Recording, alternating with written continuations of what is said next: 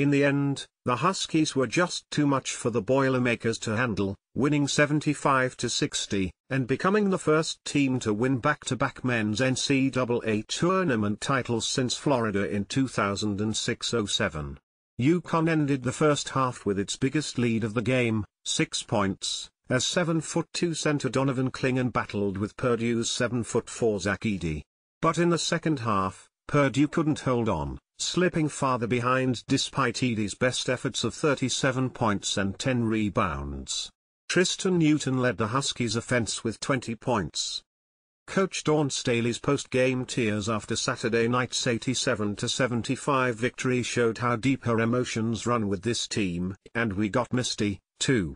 Miami Herald columnist Greg Cote explains we have a lot more to look forward to. What Coach Dawn Staley has built is awesome. South Carolina is the new dynasty in women's hoops and will be for a good while or as long as Staley is there. Charlotte Observer columnist Scott Fowler suggested the Charlotte Hornets should look at Staley for their open coaching position.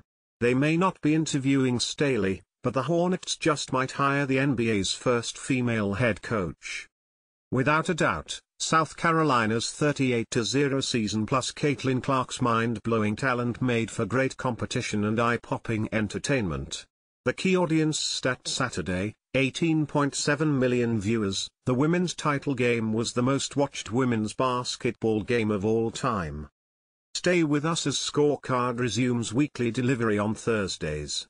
Next up, the PGA Tournament, the WNBA Draft, and NFL Draft previews, and the top headlines in sports.